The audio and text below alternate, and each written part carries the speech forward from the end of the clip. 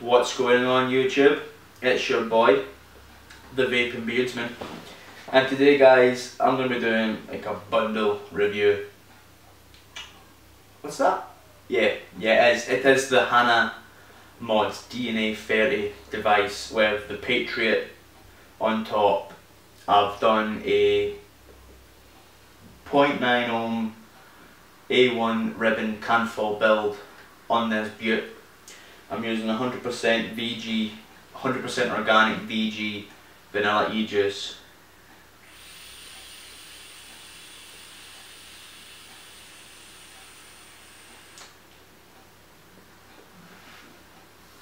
And my lord, this thing toots. So I'm sat at 10.3 watts at the moment. This crazy piece of shit can go from 7 watts all the way up in increments of 1 to 30 watts. So the versatility and the range of this device is phenomenal. I mean, you could toot all the way down at 7 watts, 7.1, all the way up to 30 watts.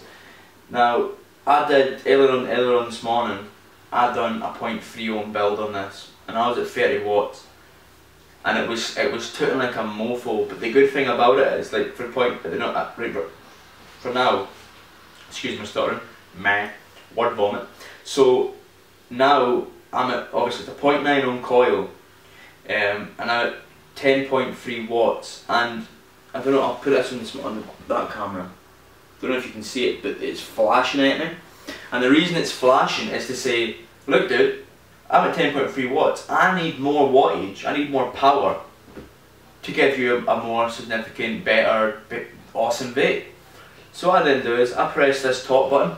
Now they're really good clicky buttons. I'll press this top one here, and I'll just press it and hold it in. Then I'll just increase, so 11, 12, 13. I'll press it again, and it's still flashing at me. So I'm at 13.6 watts here.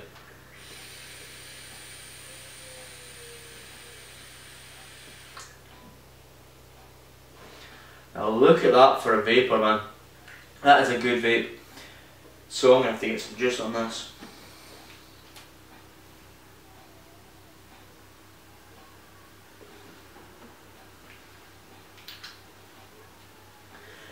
So the Hana Mods, now here's the tricky thing with Hana Mods, is there's a lot of faking clones out there. Now this is not a clone. I've got my serial number, I've got my authentication password, which I pumped into online, and I got it saying real device, man, real device. So it's a real frickin' device.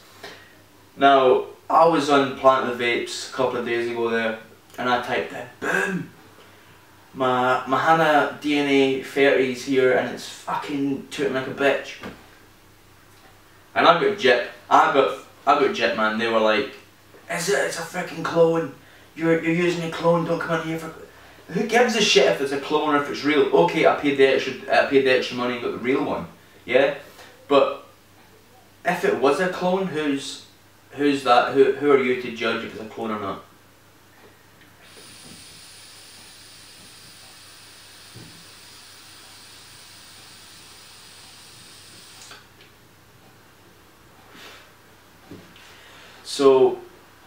So I picked this thing up here for around £85 to £90 in the UK. Like I said, got my serial number, got the notification code, all that jazz. Now, to be honest, the thing toots like a wizard. It's awesome.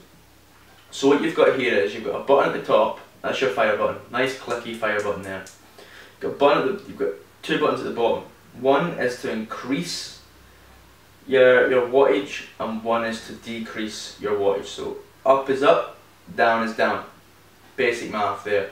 Now it has got some other cool features where you can press it a certain amount of times and it locks, a certain amount of times, and it's like, I think it's 5 clicks. Yep, 5 click lock. So we click it 5 times.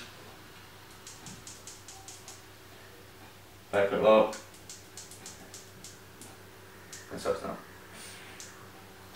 So that's it. So you've got a lock feature. It's also got a stealth mode now. I'll drop a link below to where you can go and read all about these cool features that the DNA 30's got. But if I'm going to be truthfully honest with you, I don't really give a shit if it's got a stealth mode. I mean, I've vaped on some cool shit in my time. Vamo, the VTR, the 134, the Coolfire 2, the MVP, a lot of Anakin products, the B-Jam, the fucking Nemesis, the Black Hawk. I've vaped on a lot of cool shit. And to be honest with you, none of them have a stealth mode, so I've never really seen it necessary for a stealth mode. Okay, you're in the cinema, you don't have a big blue screen there, so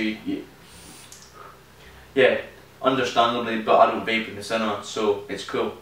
And if I was going to vape in the cinema, I'd take a little Ego battery, a little Ego and a C4, just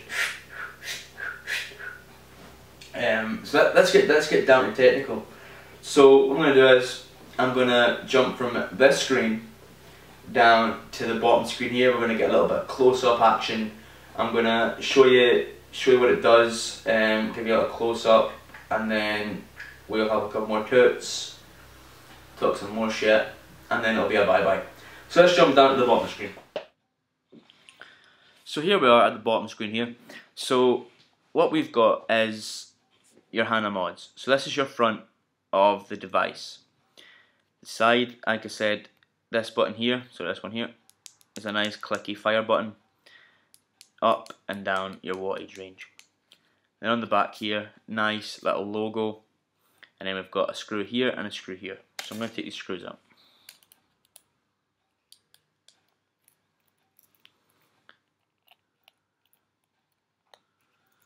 Screwdriver shit.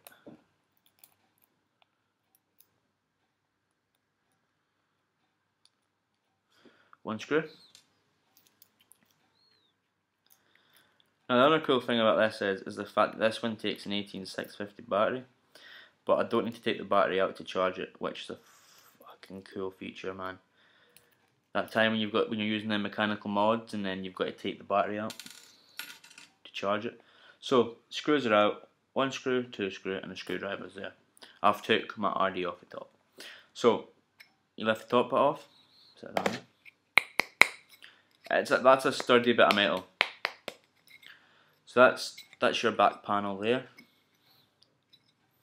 Quite nice. And this is what it looks like in the back. So I've got a low drain battery here. It just pops out like so. Now I see they've did this part here where they've put this sort of plastic on, but if you peel back the plastic, you can actually see inside.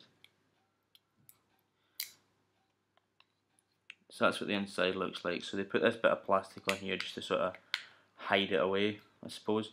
There was 2 stickers on it, which I was nosy and ripped them off. So that's the back. That's your battery. So obviously, plus in before minus.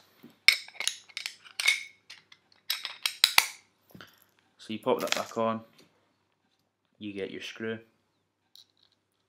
Screw goes in. You drop the screw. You pick the screw up. And the second screw goes in like so.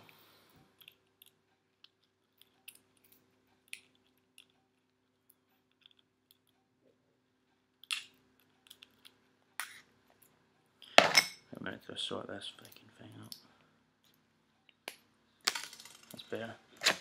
The key ring was annoying me, so I took it off. There we go. 1 screw in, 2 screws in. And once the battery's in, it comes on automatically, so your screen's here.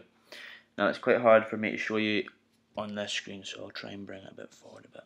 There we go. So screen here, you've got your, oh wrong way, you've got your USB port down here, nice little logo here, and then a little serial code here. So like you can see there, you can see the battery range, it gives you the ohms, gives you the voltage, and it also gives you your wattage. So I press it, oh I'm actually, that's asking me to put an atomizer on. So if I press this button here, it's going to go down. If I press this button here, it's going to go up. So it starts off nice and slow, and then it picks itself up and it flies. Look at that baby go all the way up to 30. Boom. And then what we do then is, we get our atomizer, we screw it on, and you can see there, it's giving you the ohms of that, and it's giving you its preferred voltage. So every time you click it, it gives you your voltage. Now, this is the Patriot clone that I've got in here, with a nice little gold Vape Life dripper there, drip tip there. So, pop this off here, and I'll let you look at my build.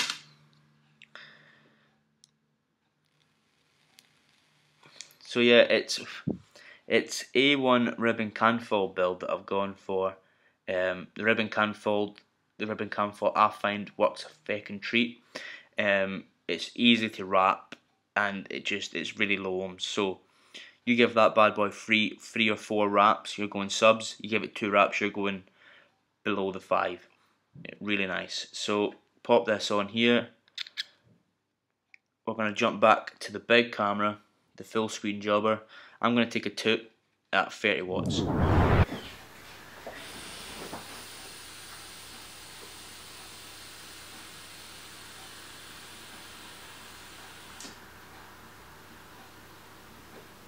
Look at that plume. Look at that plume. It's just, oh, it's amazing. 30 watts.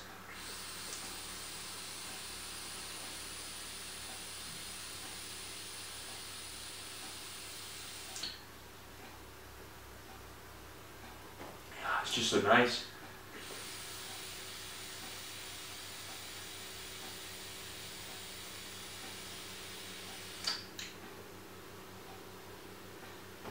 There's a couple of drips.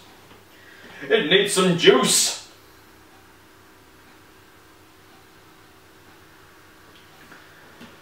So guys, that was my take on the Hana DNA 30. So, for the money, is it worth the buy? Yes. Do I think everybody should have one? Yes, when they get to that point of vaping. I don't think everybody should run out and purchase one. They are expensive, and unless you're going to be vaping for a fucking long time, then yes, go for it. If not, wait for it. Wait until you find that you need 30 fucking watts. There's going to be next to no clearomizer or cartomizer on the market that's going to be able to keep up with the wattage on this. So you're going to bang on, say, if you're going to stick on a Kangar Tech fucking Aero tank for talking sake, that there kicks at about 2 ohms, 2.3 ohm coil builds on those. So you're not going to be able to make it to 30 watts, you're going to blow it.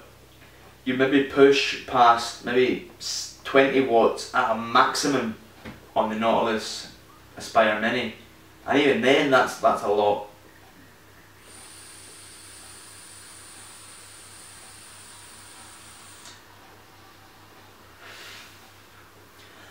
So if you're rebuilding, if you're dripping, then yes, I think it's a good way to go. It's a nice device. It holds battery well. It reads your ohms for you very accurately. It gives you your voltage. It's got a fucking wattage range of 30 watts. It also reads down to 0.3 ohms, so you can go right into the subs with that, and you can even go right up into the ohms as far as 3.2, 3.4 goes. So you can go as high up as you possibly want, you can go as low as you possibly want. So much range with this device, same as their wattage, so much range. 7 watts to 30 watts in increments of 1, so much range.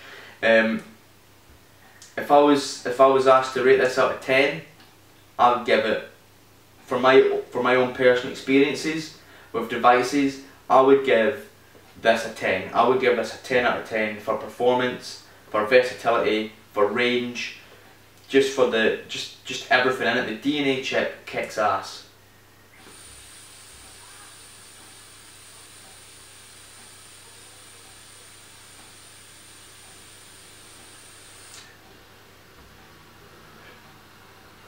So that there was the Hana Mods DNA 30 mod there. My name's Callum, also known as the Vaping Beardsman. Thank you again, and as always, vape on. Now today guys, this video is just going to be talking about a few Anakin products. I've wrong Sarah into it because she uses the MVP 2.0.